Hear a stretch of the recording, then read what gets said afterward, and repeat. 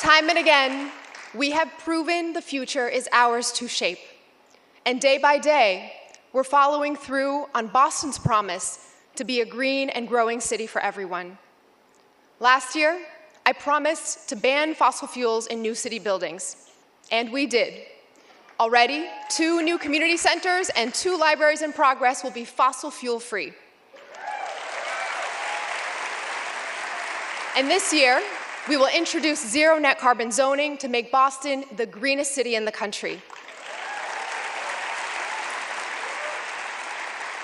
I'm also proud to announce that with National Grid, we will launch Boston's first ever network geothermal system, delivering clean energy for heating and cooling to hundreds of families in the Franklin Field community.